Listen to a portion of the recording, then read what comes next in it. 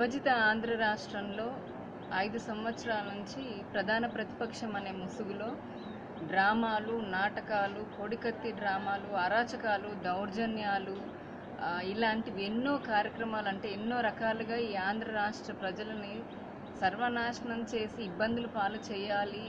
ఇప్పుడు ప్రజెంట్ ఉన్న తెలుగుదేశం ప్రభుత్వాన్ని ఎలాగైనా సరే అస్థిరపరచాలి, అధికార దాహంతో అధికారం పైన ఒక మోహంతో ఎలాగైనా సరే ముఖ్యమంత్రి పీఠాన్ని అధిరోహించాలి అని చెప్పని పగటి కలలు కంటూ 5 సంవత్సరాలు జరిగిపోయింది మన జగన్మోహన్ రెడ్డి గారికి అండ్ బ్యాచ్కి.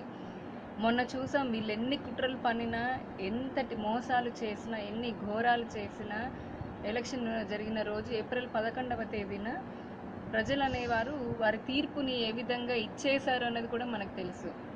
ఒక పక్క 5 సంవత్సరాల్లో రాష్ట్రానికి పనికొచ్చే పని ఏది చేయకుండా లేకపోతే కనుక ప్రజా సమస్యల పైన స్పందించకుండా ప్రభుత్వం తీసుకునే నిర్ణయాల్లో సలహాలు సూచనలు ఇలాంటివి ఏవి చేయకుండా ప్రభుత్వంతో భాగస్వామ్యం అవ్వకుండానే ప్రభుత్వం చేపట్టిన అనేక కార్యక్రమాలు అంటే అందరికీ ఆంధ్ర రాష్ట్రానికి మంచి పేరును తీసుకొచ్చి కీర్తి ప్రతిష్టలు పెంచే ప్రాజెక్ట్ లాంటివి అమరావతి కానీ, లేకపోతే కనుక 13 జిల్లాల ప్రజలకి జీవన లాంటి పోలవరం కానీ, ఈ రాష్ట్రానికి వచ్చిన అంతర్జాతీయ కంపెనీల విషయంలో నిరుద్యోగులకి అందించిన సహకారం కానీ, నిరుద్యోగ భృతి, లేకపోతే గవర్నమెంట్ డిఎస్సీలు, గ్రూప్ నోటిఫికేషన్స్, ఇలా ఎన్నో సంక్షేమ పథకాలకి మించి ఇలాంటి అభివృద్ధి కార్యక్రమాలను ఎన్నో చేసినప్పటికీ కూడా కనీసం ప్రధాన ప్రతిపక్షం వారు తమ పాత్రను ఏమాత్రం పోషించలేదని మనకు తెలుసు.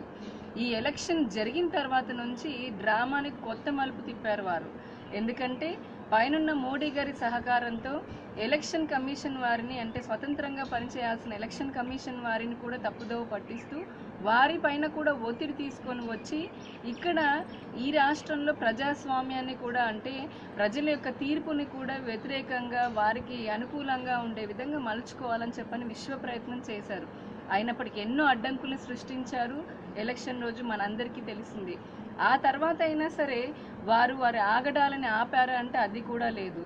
రోజుకొక కొత్త ఆఫీసర్ని తీసుకురావడము, లేకపోతే కనుక ఉన్న అధికారుల్ని అక్రమంగా అన్ఎక్స్పెక్టెడ్గా వాళ్ళని ట్రాన్స్ఫర్ చేయడంతో పాటు 5 సంవత్సరాల్లో ఐఏఎస్ అంటే బ్యూరోక్రాట్లు, అలాగే ప్రజాప్రతినిధులు, ప్రజల చేత ఎన్నుకు కాబడిన ప్రజాప్రతినిధులు, క్యాబినెట్ ఆమోదం పొందిన అనేక పథకాలను పైన కూడా ఇప్పుడున్న ఎల్వి సుబ్రహ్మణ్యం గారు చీఫ్ సెక్రటరీ గారు ఆయన పరిధికి మించి వాటన్నిటిని తోడుతూ ఇప్పుడున్న ప్రభుత్వాన్ని అంటే చంద్రబాబు నాయుడు గారిని, లేకపోతే ఆయన క్యాబినెట్లో ఉన్న మంత్రులు, ఆయన దగ్గర పనిచేసిన అధికారులు తీసుకున్న నిర్ణయాన్ని కూడా ఏదో ఆ నిర్ణయాల్లో లోపాలు ఉన్నాయి అని చెప్పని ప్రజలని మభ్యపెట్టే విధంగా, ప్రజల్ని తప్పుదోవ పట్టించే విధంగా అనేక రకమైన కార్యక్రమాలు ఇప్పుడున్న చీఫ్ సెక్రటరీ గారు చేయడము, అది ప్రజలందరి దృష్టికి వెళ్ళడము, ప్రజలంతా కూడా ఇప్పుడు ఎందుకు చీఫ్ సెక్రటరీ స్థాయి అధికారులు ఈ విధంగా చేస్తున్నారు అని చెప్పని అంటే ఇది కేవలం చంద్రబాబు నాయుడు గారి పైన, తెలుగుదేశం పార్టీ పైన వాళ్ళు చూపిస్తున్న కక్షణ కాదు,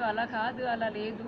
ఇది రాష్ట్ర ప్రజలందరి పైన ఒక కక్ష సాధింపు చర్యలాగా ఉంది మోడీ గారి ప్రోద్బలంతో అని చెప్పని ప్రజలంతా కూడా ఈరోజు ఆలోచించుకునే పరిస్థితులలో ఉన్నారు.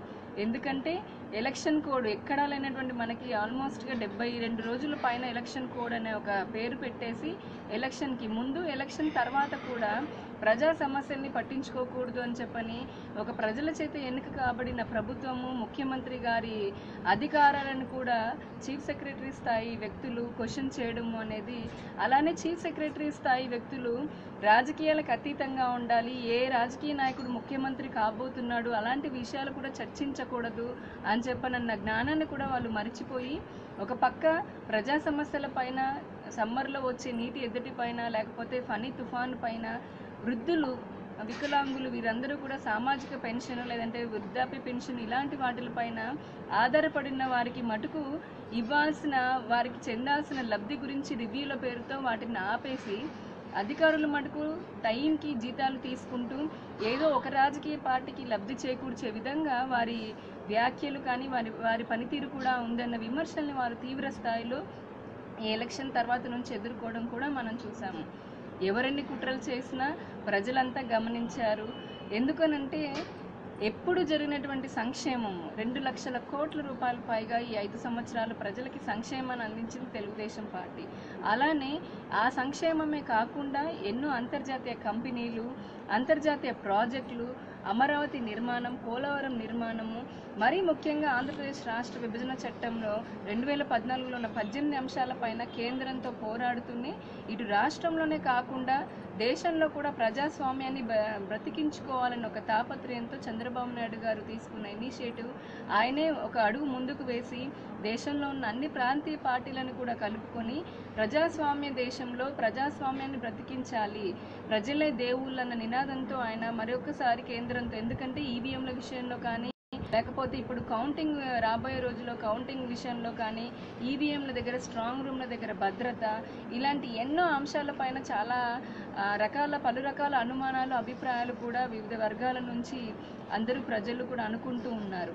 వీటన్నిటికీ అందుకే ముందు నుంచి చెప్తూనే ఉన్నారు, ప్రజాస్వామ్యంలో ప్రజలు అనే వారి ఓటు, వారే దేవుళ్ళు. 5 సంవత్సరాలు వారికి నచ్చిన ప్రభుత్వాన్ని ఎన్నుకునే హక్కు, వారికి ఉన్న ప్రాథమిక హక్కుని కాలరాల్చే విధంగా లేకపోతే ఆ హక్కుని వినియోగించుకోకుండా ఉండాలి అని చెప్పని కొంతమంది, ముఖ్యంగా నరేంద్ర మోడీ లాంటి నాయకులు ఎంతో కుట్రపూరితంగా రాజకీయ స్వార్థంతో ఎన్నో పన్నాగాలు పన్నారు. దక్షిణాదిలో భారతీయ జనతా పార్టీకి ఉన్న 0 ఏదైతే ఉందో దాన్ని మార్చి భారతీయ జనతా పార్టీ వారు దక్షిణాదిలో కూడా మరీ ముఖ్యంగా ఆంధ్ర రాష్ట్రంలో పాగా వేయాలని చెప్పని మొదటి నుంచి కూడా డైరెక్ట్గా వాళ్ళు ప్రయత్నించిన ప్రయత్నాలు విఫలం చెందడం ద్వారా బలహీనుడైన జగన్మోహన్ రెడ్డిని ఎంచుకొని ఆ విధంగా తెలుగుదేశం పార్టీ పైన అలానే ఈ ఆంధ్ర రాష్ట్రాన్ని తమ చేతుల్లో తీసుకొని రాష్ట్ర ప్రజలకి ఏపీ విభజన చట్టం 2014లో ఉన్న హామీలు ఇవ్వకుండా వాళ్ళు తప్పించుకొని తిరగాలని చెప్పని పనిన కుట్రని అన్ని రకాల దాడులు చేశారు. దాన్ని ప్రజలు కూడా చాలా బాగా తిప్పికొట్టాము. ఒక ప్రజలారా, ఇక్కడ ఎవ్వరు ఎన్ని చేసినా ఎలాంటి కుట్రలు పన్నినా మనకందరికీ తెలుసు. అత్యధికంగా సంక్షేమాన్ని అందించి అభివృద్ధి పథంలో నిలిపిన తెలుగుదేశం పార్టీనే ప్రజలు గెలిపించబోతున్నారు. గెలుపు అనేది 1000%, ఇది తథ్యము అని చెప్పని మనందరికీ తెలుసు. కానీ కొంతమంది అదే పనిగా ప్రతిపక్షం వారు మేకపోతు గాంభీర్యాన్ని ప్రదర్శిస్తూ ఎక్కడ వారి పార్టీ వైసీపీ పార్టీ అధికారంలోకి వచ్చేస్తుంది ఇంకేంటి అని చెప్పని ప్రజల్ని ఇప్పటికీ కూడా మభ్యపెట్టాలని చెప్పని ప్రయత్నిస్తున్నారు. వారి జీవితం మొత్తం వారంతా అబద్ధాలతో, అసత్య ప్రచారాలతో, ఇలాంటి మేకపోతు గాంభీర్యాలతో ప్రజల్ని తప్పుదోవ పట్టించే విధంగానే ఉంటారు. మంగళగిరిలో ఐటీని లోకేష్ గారు, ముఖ్యమంత్రి గారు డెవలప్ చేశారు. 5 సంవత్సరాలు కష్టపడి పక్క రాష్ట్రంలో ఉండి ఆంధ్రప్రదేశ్కి టూరిస్ట్ లాగా వచ్చి వెళ్తున్న జగన్మోహన్ రెడ్డి గారు, ఆయన పార్టీకి సంబంధించిన వారు ఎవరైతే ఉన్నారో 23 తర్వాత శాశ్వతంగా వారు ఆంధ్రప్రదేశ్ రాష్ట్రానికి టూరిస్ట్ లాగానే ఉండబోతున్నారు. వారు ఎంతో ఇష్టంగా కట్టుకున్న ఇంటిని కూడా ఏదో ఒక ఐటీ కంపెనీకి వారు టూలెట్ బోర్డు పెట్టుకొని ఏదో ఒక ఐటీ కంపెనీకి ఇస్తే అయినా దాని ద్వారా వారి ఆదాయాన్ని కూడా పొందవచ్చు అని చెప్పని మనం అందరం కూడా వాళ్ళకి సలహాలు కూడా ఇస్తున్నాము. ఎందుకంటే ప్రధాన ప్రతిపక్ష నేత 5 సంవత్సరాల్లో ఏ రోజు, ఇప్పుడున్న ఫనీ తుఫాను దగ్గర నుంచి మనం చూసుకుంటే ఏ రోజు ఏ ప్రజా సమస్య పైన ఆయన స్పందించలేదు. పక్క రాష్ట్రంలో తెలుగు విద్యార్థులు, అభం శుభం తెలియని విద్యార్థులు, అంతమంది ఇంటర్ విద్యార్థులు పరీక్షల్లో మార్కులు వచ్చిన అతలాకుతలం వల్ల వాళ్ళు చనిపోతే కనీసం స్పందించలేదు ఏ ఒక్క నాయకుడు. అక్కడున్న కేసీఆర్ ప్రభుత్వాన్ని నిలదీయలేదు. ఇంకొక పక్క దేశంలో మోడీ 2 రాజ్యాంగాలని ప్రవర్తిస్తూ రాజ్యాంగ ఉల్లంఘన చేస్తూ ఎలక్షన్ కోడ్ని కూడా ఉల్లంఘన చేస్తూ ఆయన సైనికుల పేరు తీస్తూ ఉంటారు. లేకపోతే 40 మంది ఎమ్మెల్యేలని ఫిరాయింపులకి ప్రోత్సహించే విధంగా మాట్లాడినా కూడా ఈసీని ఏం చేయలేదు. జగన్మోహన్ రెడ్డి ఒక పిరికితనం కలవాడు. ఎందుకనంటే ఆ పిరికితనాన్ని ఆయన కప్పిపుచ్చుకోవడానికే ఈసీని నిలదీయకుండా ఇటు కేసీఆర్ని కానీ మోడీని కూడా, ఎందుకు మనం చూసి ఆయన పాదయాత్రలో కానీ తర్వాత కానీ ఎక్కడా కూడా నరేంద్ర మోడీని నిలదీయలేని పరిస్థితులు ఆయన ఉండి అసెంబ్లీకి వెళ్తే ఎక్కడ నరేంద్ర మోడీని నిలదీయాలో, లేకపోతే ఆయన పార్టీ ఎంపీలు పార్లమెంట్లో ఎక్కడ మళ్ళీ నరేంద్ర మోడీ గారిని నిలదీయాల్సి వస్తుందో అని పార్లమెంట్కి అసెంబ్లీకి కూడా సరిగ్గా ఆయన వెళ్లకుండా ఒక భయంతో పిరికితనంతో ఉండే నాయకుడు ఎవరైనా ఉన్నారంటే జగన్మోహన్ రెడ్డి గారు.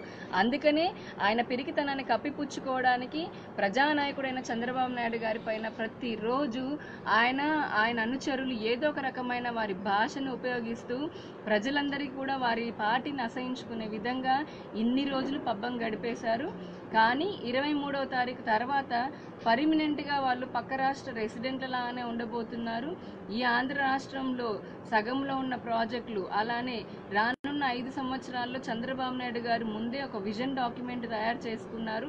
ఆ విజన్ ప్రకారమే ఈ 5 సంవత్సరాల్లో చక్కని అభివృద్ధి, మరిన్ని సంక్షేమ పథకాలన్నీ కూడా ప్రజలకు ఇచ్చిన మాటని నెరవేర్చుకొని ప్రపంచ పటంలో ఆంధ్ర రాష్ట్రాన్ని, నవ్యాంధ్రప్రదేశ్ని ఒక అందరూ గుర్తించదగిన స్థాయిలో నిలబెడతారు.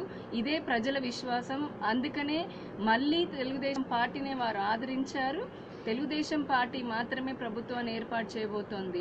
ఈలోపు జనాలు చెప్పేవి దొంగ సర్వేలు, మీడియాను కొనుక్కొని మీడియా ద్వారా చేయించే, కొంతమంది మీడియా సంస్థల ద్వారా చేయించే దొంగ సర్వేలని ప్రజలారా నమ్మకండి. నిశ్చింతగా ఉండండి, మనశ్శాంతిగా ఉండండి. 23వ తారీఖు మనం కోరుకున్న ప్రభుత్వమే మళ్ళీ ఏర్పాటు కాబోతోంది. హలో, మిమ్మల్నే ఫిలిం సెలబ్రిటీస్ రియల్ స్టోరీస్ ఏంటో తెలుసుకోవాలనుందా? లేటెస్ట్ గా రిలీజ్ అయ్యే మూవీ రివ్యూస్ నేను చెప్తే వినాలనుందా? ఇంకెందుకు ఆలస్యం, యోయో టీవీని సబ్స్క్రైబ్ చేసుకోండి. అలాగే మర్చిపోకుండా యోయో టీవీ యాప్ ని కూడా డౌన్లోడ్ చేసుకోండి.